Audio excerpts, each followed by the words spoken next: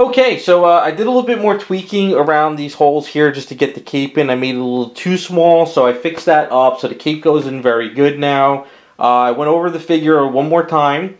There was a couple spots that needed to have some AZworks that putty wouldn't really have fixed, so I gotta let that cure for the night. But I'm going to do some wet sanding tomorrow and make sure everything's looking good. I'm setting everything up on blocks of wood and everything now, so this way I can actually paint the item and mask and get everything going. But since the figure and everything's got to kind of cure it for tonight, I can start working on the rock now. So what's going to happen now is we'll end this video and we're going to start the painting series, and we'll start off with the rock. The rock should go very fast. The bottom of the base is just going to be simple black piece, so really don't need to go over that. We'll attach all those pieces and then we'll start working on the face. Alright, we're going to start working on the rock. So basically it's a moon rock. It's Supergirl just chilling on and hanging out while it's kind of like going over Earth or hitting another asteroid. So we have to do the sparks and the red underneath of it, but for now we're just going to do the base color. And if you look at moon rocks at museums and stuff, they're like a really shiny black, a lot of that type of moon rock. But this is, you know, a fantasy character. It's a Kryptonian in DC comic books hanging out on a rock. So you don't have to make everything look realistic. You can have some fun with it. So I'm going to go close to it, but we're going to add a little extra colors in it just to make it pop a little bit more. So I have this paint bottle here, which I usually use for any type of, if I mix up a lot of color in my paint cups and I don't want to waste the paint, I'll pour it in here. And it's come out to like almost like a pearlized, like grayish blue color. So I'll probably utilize some of this color. I have some surface primer black here. I have gunmetal paint here, which I'll probably use for a lot of it. We have some iridescent blue, and then we have some pearlized blue. And then I have some other colors here and there I'll probably get in there and use. Maybe some washing of colors. I don't know. We're just going to run with it and have fun. I don't want to make it look super shiny. Only underneath I want to make it look shiny. The top I want to give it like a more of a shiny satin look, I guess. So we're just going to keep running with it. Now the one thing though about this rock that you have to consider when you're working on it is I can't paint it just like this and add the sparks, because actually the rock is more like this. She's sitting in on like that. So I have to consider when I'm ready to do all the sparks that it's going in this direction, not this direction or this. So you got to kind of think about that down the line. And because I don't have like a proper setup here, I might have to actually turn it and do it a different way, or I might have to just hold it with my hand and let the paint get on my hand and just, it'll, you know, it's a rock. It doesn't matter if it's messy. It's one of those things where I tell people sometimes you don't need to overthink the stuff. Just run with it and have fun and do what you want to do. It's a rock. You can always paint it over and keep going at it. It's not like, you know, anything special where it's, you know, all these different colors on the figure and everything. So just something not to overthink, kick on some music, and just have some fun. So with that being said, let's get this done.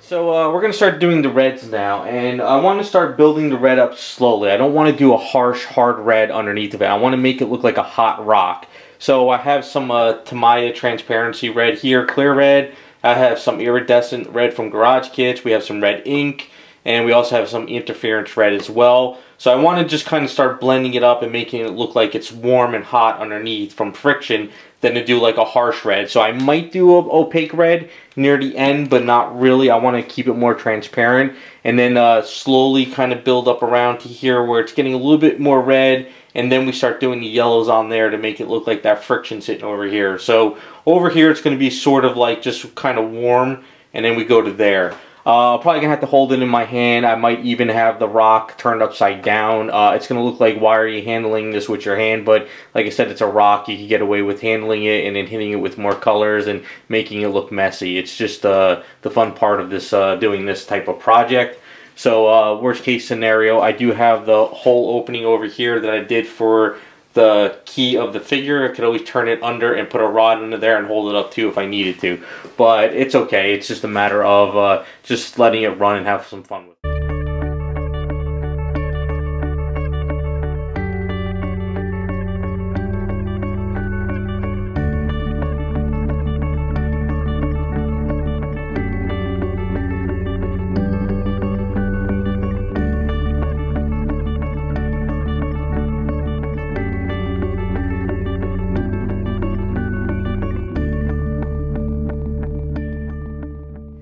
Alright, so we did all the red.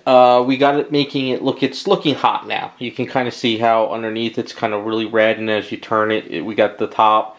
You can see around there. A lot of the reflection in there is the pearls, the interference, the iridescence are kind of hitting it around. So you can kind of see how we're looking. So the rock is going to be like positioned like that. So you can see how the blending is going on it. Hopefully in the camera. So the next step is doing the yellow. Now, the artwork actually shows like sparks coming out of behind the rock, like it's actually colliding with something. And we don't have sparks on there. We're not creating any sparks. So we got to kind of like do it with a little bit of the paint, but not go overboard. So this is the Malatau liquid chrome. A friend got me hooked on this stuff. He found this stuff on Facebook groups, statue groups. It's kind of like a liquid chrome ink. It's a really cool stuff. It's almost like Alclad Chrome or AK Interactive Chrome, but it's more of like an ink. And basically, you still need a smooth surface. The only problem is if you try to gloss coat it or anything, it will dull down.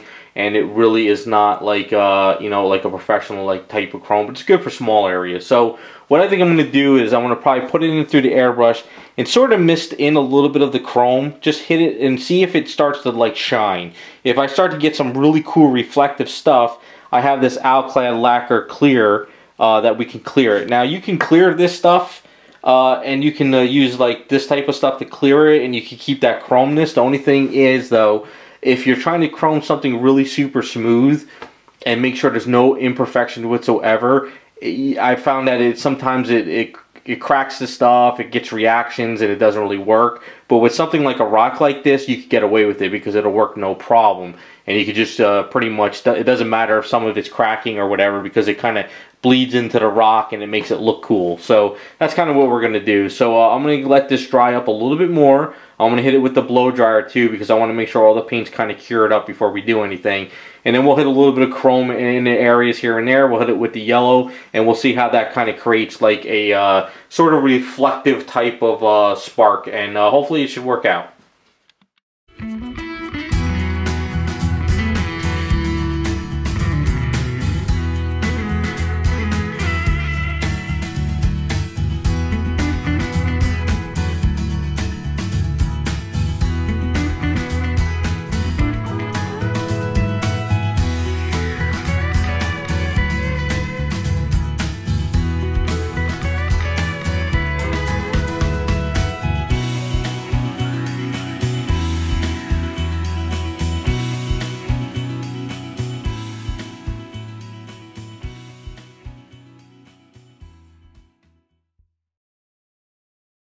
Alright, I got it to where I want it. If I go a little too overboard in this section here, it starts to turn too yellow and I lose it. But if you look at it in this direction, you'll definitely see more of the hotness and sparks, and a little bit more over here as well. And especially when you turn it underneath, you see a lot more of it. So you can see how it's kind of where we're going with it. So what I'm going to do is let this cure up for the night, and then tomorrow what I'm going to do is a nice gloss coat over it. I'm going to use the Spaztec gloss coat. Make it look a little bit shiny, so this way it'll kind of feel a little bit more like space rocky, glowing and stuff. Right now it's sort of dulled down a little bit, but I think once we get a nice gloss coat on there, it should come together pretty well. So now that that's done, I'll finish up the bottom part of the base, which is just black, and we can attach this piece, and then we can start working on the figure.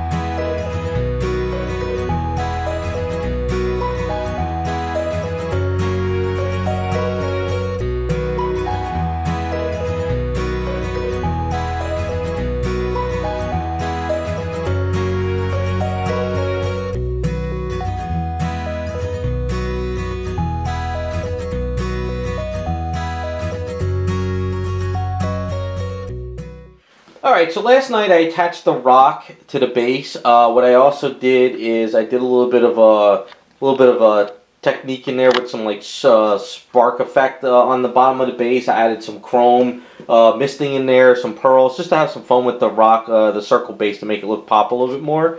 What I'm going to do is I got these Tsunami figure art stuff that I've, you can buy these kits in on eBay, and you can add them to your figures. They're mostly for like action figures for like powers and boosts, but I had a bunch of these in there from past project and I'm not really utilizing them. So I didn't actually tell the client I'm doing this. I'm just going to add it in there for the hell of it. Something a little extra to surprise them.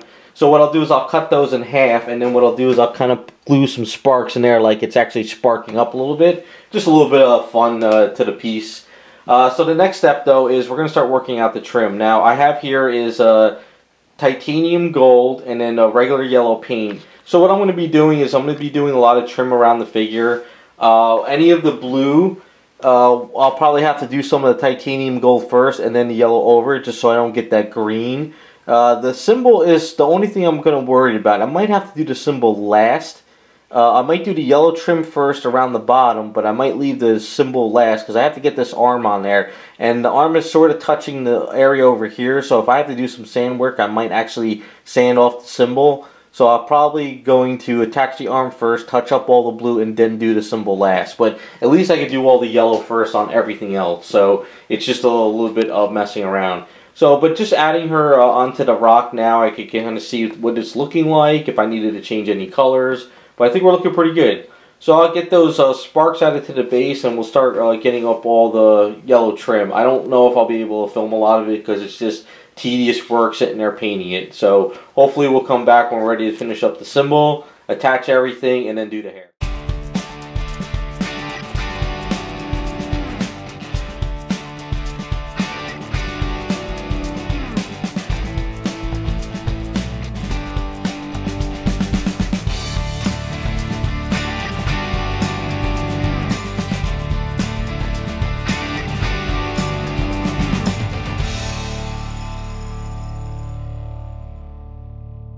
Alright, so we got all the yellow done, we got the belt done, we got the under the shirt done, we got the yellow up there, we got this, and we got the boots going. I also did gloss up the boots just to make them a little bit different, just to kind of make them pop a little bit more like PVC type boots, stuff like that.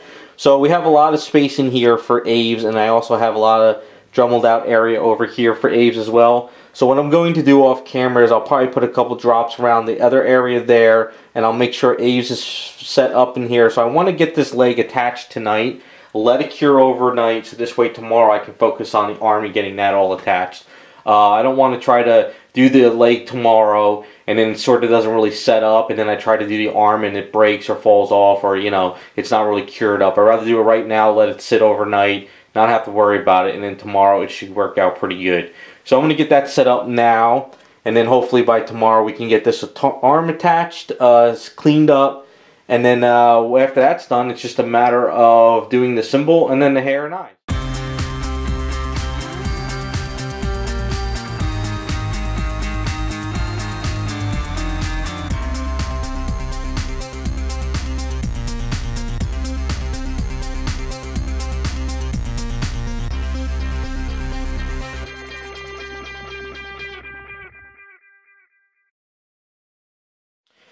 Okay, so I got the arm on, and it's just messy right now. What's going to happen is, it's early in the morning. I figured let me get this started now. By the end of the day, the arm will be pretty much cured up with the Aves, and the glue will be kind of secure too, because I put a couple drops of glue there to hold it. What's going to happen is I'm going to let that set up now. Later tonight, what I'll do is I'll come back with my Dremel tool. I'll Dremel out a little bit around there, just because there's some probably glue sticking out of it.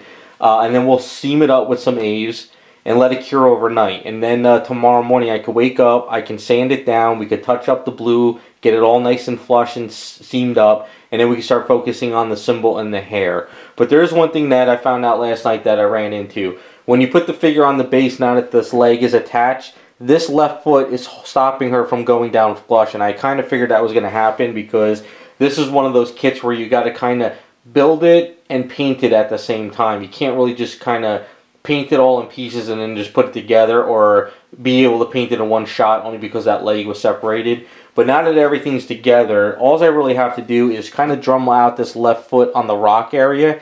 I'll probably put some Aves down with some baby powder, put it on, and then just have that flushed up. So as long as the body goes back down to the base flush, we should be pretty good. So those are the two things I got to do. So I'm going to go into the garage now. I'll drum out the rock, we'll throw some baby powder down, make sure everything's looking good. With something like that, if you really wanted to, you can wrap some saran wrap around the bottom of the foot, just so it doesn't get any kind of residue or stuff on the foot. But since it's the bottom of the foot, I'm not really that worried. So what I'll do is I'll put some Aves down, some baby powder, press it down, make sure everything's looking good, and just let it sit for the day. And then tonight we'll come back and seam it all up.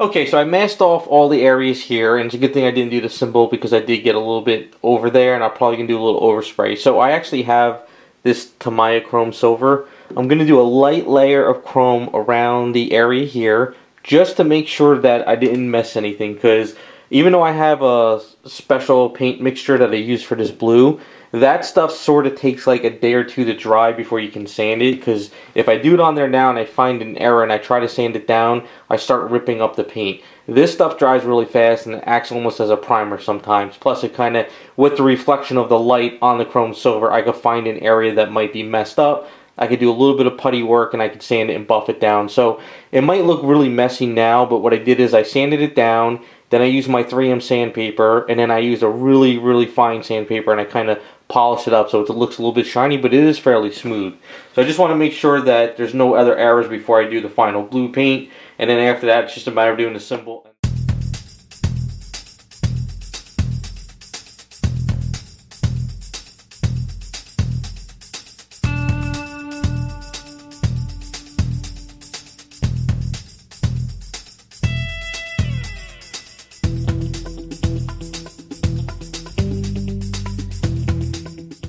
Alright, so what I did right here is after the yellow on the S, I just pretty much hand painted the red, because trying to mask it off this small would have been a nightmare. Plus I'm really worried about trying to snap anything off by handling her. So what I'm going to do now is going to mask around the S, and I'm going to do a mixture of some gloss and satin together of the Mecha varnish. Give it a sort of like a satin gloss varnish over the S, kind of help blend it together. Let that dry up, and then we're going to do the hair. So what I did for the hair is I just did just a little bit of a trim around the hair right now, just yellow. It's going to be kind of like a more of a platinum blonde. We're not going to go full yellow. I just threw some color there for now. And then after that's all said and done, we're going to put the eye decals on, and then she'll be ready to go.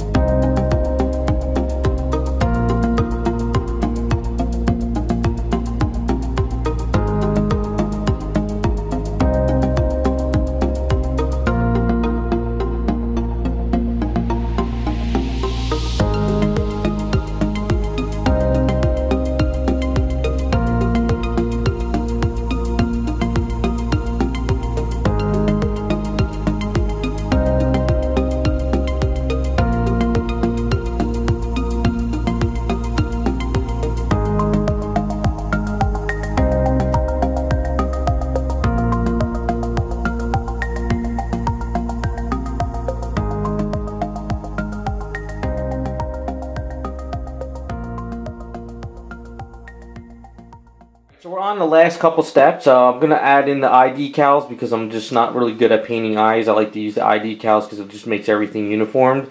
So we're going to add some nice light blue eyes to her. She's looking up and to the right, so we're going to kind of follow that. And then after that's done and it's all sealed up, I'm going to install the cape. And we'll come back when we're in the photo studio as the final result. I'm going to do this off camera because I just got to get in close and make sure everything's working out pretty good. And then the cape is a little bit tedious. I got to do that too, just gluing it in and making sure it's all lined up. But other than that, that's pretty much almost at the end. So we'll be back in the photo studio. Alright, so we're in the photo studio, and I'm just going to show you guys that putting in the cape actually worked out a little bit better than expected. You don't really have to set this up where we have to glue it in, because I did a test on it. And basically, the best way to do this is you kind of put it in at this angle first. So you kind of just push this in, and you pull the piece around, and you push this piece in. So by doing that, and just bending the cape where you want it, it works out pretty cool. So let me set up a little bit backwards, and we'll show the whole thing in a 360.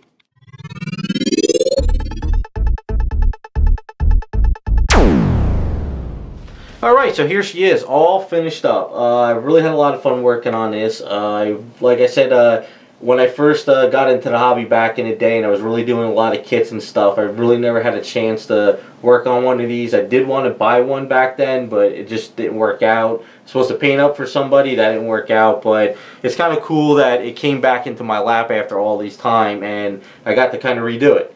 So, you know, just goes to show you, if you see a kit out there or an old beat up kit on eBay or somebody selling it, or even if it's a pre-painted statue, you know, if you're willing to take the extra mile, you can bring it back to life. You can add new elements to it, you can convert it, you can, you know, just maybe do a repaint on it, just kind of have some fun with it. So don't think that an old kit, just because it's beat up or a statue, doesn't mean it's the end of the world. You can really have some fun with the item. So this one comes in 3 pieces now. So we have the meteor with this base, then we have the figure, and then we have the cape, because the cape's not glued in now, so that makes life a lot easier. So I told the client too, I said, you know, we're not going to glue it in, so this way down the line, if you ever want to do a different cape, or maybe you want to, maybe you know somebody who could do really great fabric work where they can add like a Superman symbol on the back of the cape, you can just pop this one out, follow the pattern, and you can pop in a new cape. I think if this was like a 1/4 scale statue, I think because the fabric would be so heavy, it probably wouldn't work out with this. Because this is so small and the fabric isn't really that heavy, you can see that the wire will actually play with it and have fun. Now maybe over time it may start to sag a little bit, but then you got to kind of bend it back up a little bit, but that's kind of like, you know, the ups and downs with like fabric capes. If it was like a 1/4 scale, you would definitely want to use probably a thicker wire than what we used here. But the wire in this one is actually like, it's that green wire you use for like flower pots and like gardens and stuff, so it's really strong, so that's pretty cool. So other than that, we'll get a little bit closer though, we'll show all the details and everything. But one of the things that, with the design though is, this is more or less for the client. When you want to pop her out of the base, it's better like to hold the rock here and kind of pop it out like so. So this way you can move it, pack it, ship it, whatever you need to do. And then if you want to put her back in, you just hold the rock and go like so, like that. Because you don't want to push down, and then if you put too much pressure on this, you could break it from this weak point over here. I mean, the way I set it up, it should never fall, it's never going to go anywhere. But it's just that if you put pressure on it, then of course that's the downside. But I mean, you know, you have ups and downs with everything out there when you build stuff. So let's get a little bit closer. We'll show you all the stuff that went down. So you can see the hair, and we did ultra fine transfer detail eyes on her. So I'm not really good at painting eyes, I admit that. Much as I try and practice, I can never get the eyes correct. But with the decals, it's easier just to cut them off the piece, put them in the water, and slide them onto where you need to slide them. And it's just nice and even, and it works out great. So that's what we did with that. So the reason why we went with the platinum blonde hair is because we didn't want to fight all the yellow on her outfit. So that's kind of a little bit lighter yellow on that, and it worked out pretty cool. So all the extra detailing with the hair, as you can see, just made it pop a little bit more. It gives a little bit more full of life to her. As you can see, all that. Rock looks pretty good with the spark now. Well, the meteor. Rock, meteor, whatever you want to call it. Her skin tone is a little bit more bronze than what I normally paint up, but I think that kind of works out better for this character on like kind of in like space, because the sun is and the artwork is coming from this direction, so she does have a lot of shadow on the body and the artwork like that. So I thought, you know, you kind of play with it a little bit and have some fun. So it just makes her looks a little bit cool. So just something different, having fun. A little bit tricky, you know, with the arm and the leg. Just once you get past putting the leg on it with the arm over here, that's probably like the hardest part of the whole kit, I would say. But just adding little extra details of building up the skirt, you know, redoing the yellow around there, adding the rock and all that stuff. So that's pretty much the Supergirl Adam Hughes kit brought back to life. Let me know what you guys think in the comments. Let me know if you like the paint up, the build. Maybe it gives you guys some pointers if you have any old kits, or you're looking for an old kit and you want to say, okay, you know what, I want to redo that and just have some fun with it. So other than that, it's pretty much all done. Gonna pack her up, get her out the door soon, and hopefully you guys like the series. So thanks for watching, and we'll be back with some more videos.